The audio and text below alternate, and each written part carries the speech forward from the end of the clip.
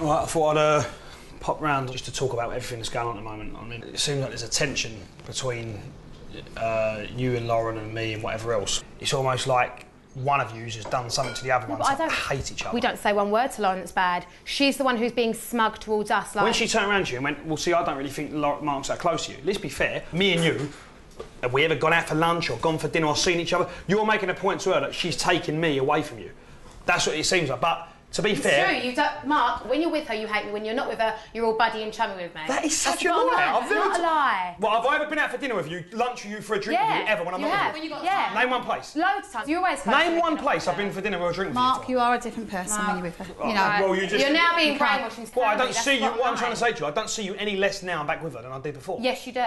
Yes, you do. How? You do. How can you even say...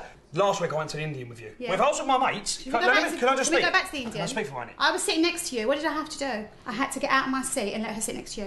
Yeah. That is sad. Lauren wanted to sit I'm next your to you. mum. Your main reason, right, you've never, and this is a famous saying, I've heard it on a film before, mums are normally jealous about a boy, their son, being close to another female. It is that. Well, there's got to be, that's got to come into it. Well, I'm asking a question. Sorry, OK, I'm asking a question. Why? Never, ever.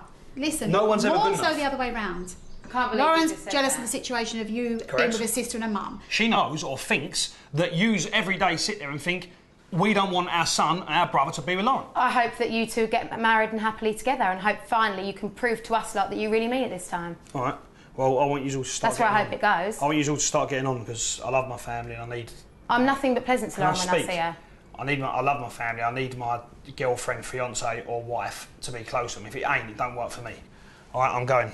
I'll see you later on.